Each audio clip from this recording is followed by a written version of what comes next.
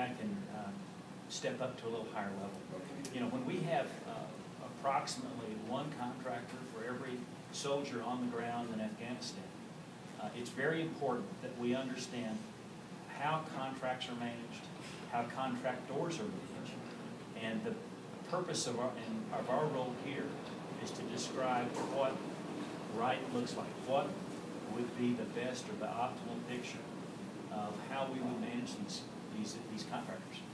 So the joint academics take us down that path. We describe the doctrine, we describe the tasks, we describe how they should be done, and in some cases some metrics as how quickly or how well they should be done. So that's the function of joint academics. That precedes the actual exercise.